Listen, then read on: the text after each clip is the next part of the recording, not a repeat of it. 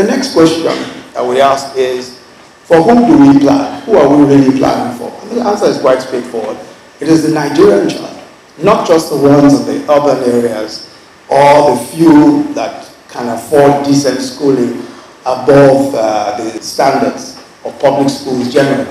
The real slogan for us is every child counts. And that's the name of the policy, which means that we have a completely democratized vision of a qualitative and relevant education to reach every Nigerian child.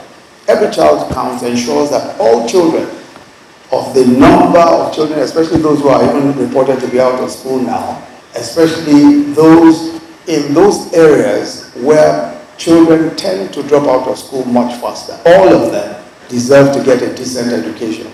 All of them must be reached by this program.